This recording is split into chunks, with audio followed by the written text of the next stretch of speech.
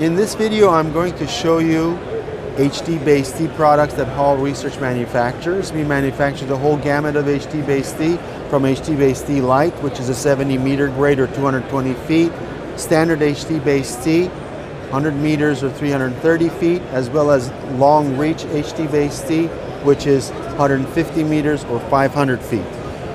We have basic products that is used for HDMI extension. You have an HDMI input, HDBaseT output, very simple product. This can go 300 feet or 100 meters to a companion receiver. If you need RS-232 and IR, we have a product like this, RS-232 IR. On this side we have the input, which is HDMI and an IR detector. This devices support POH, which is a version of PoE, Power over Ethernet, except this is HDBaseT, Power over HDBaseT. So only one end requires a power supply. We also manufacture HDBaseT splitters. This is an HDBaseT splitter that has an input and a local loop out, 3 HDBaseT outputs with power.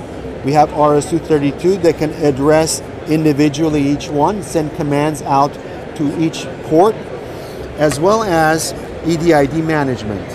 You can create your own EDID, upload it through USB, and have it emulate the EDID for the source.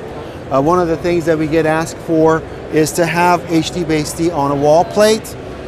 So we have HDBaseT transmitters on a wall plate that are powered from the receiver side. So all you need for the wall plate is just a single Cat5 connector. If you need RS-232 and IR, you can add that to your wall plate and mount it in a Decora unit like this. And that's what we've hooked up, that's on the sender side driving this monitor.